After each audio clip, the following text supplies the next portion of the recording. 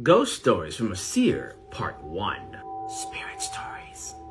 I was visiting my parents who happened to live in the woods, getting ready to go to bed, and I was turning off all the lights. I looked out the back window and there was a man standing there, and I had never seen him before, and he was pointing.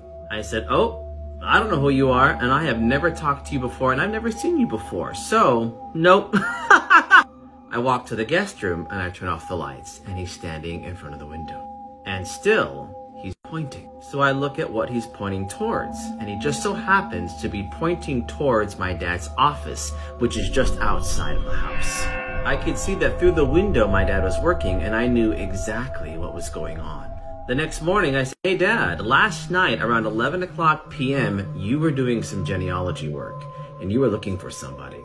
My dad says, "Yeah, I was doing genealogy work last night at that time. How did you know?" I said, "Well, last night there was a man standing outside, and he kept on following my vision, and he looked to be a little bit weathered. He was a Maori looking man. He kind of had like a darker jacket on, and he kept on pointing towards you.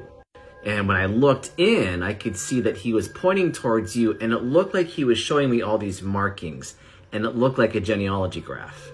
So I said, "Dad, why don't you pull up the information that you have on all these different people, and let's see if we can find them." So my dad opens up all the information, and he's scrolling through all these photos, and I stopped him and I said, "That person right there, that's the man that's standing outside who's been pointing at you." And my dad says, "That is the person that I've been looking for." I wasn't afraid. I was excited.